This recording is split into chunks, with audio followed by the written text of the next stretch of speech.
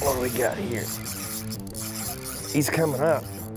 Oh, big smallmouth. Oh, if this doesn't get you excited, I don't know what does. Oh my gosh. This smallmouth was hiding in that brush. Big tree out there. He just hiding. Couldn't see him at all. Just took that minnow, swam it right over the top of that brush. Guess what? Here he is. Oh, that's why you fish the sonar minnow right here. Oh my gosh. Dude, this is a hammer. This is a beaut. And I said it a while ago, man, it gets them right in the top of the mouth, just like that. Absolutely perfect. Oh, get here, baby. Yeah, look at that beauty. Money.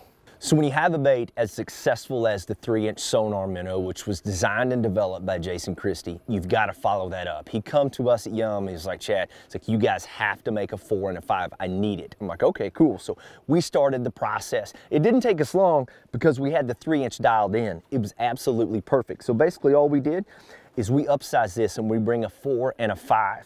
Now, the 4-inch has probably become my favorite because of its versatility.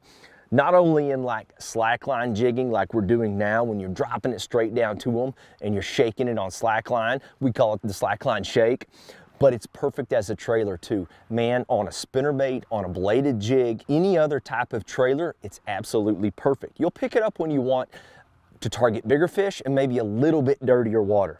Now the 5-inch, this is where you're really gonna target bigger fish and you get some other things that's gonna play as well. So spinnerbait trailers, dynamite. Bladed jig trailers, dynamite, especially if you want to bulk that profile.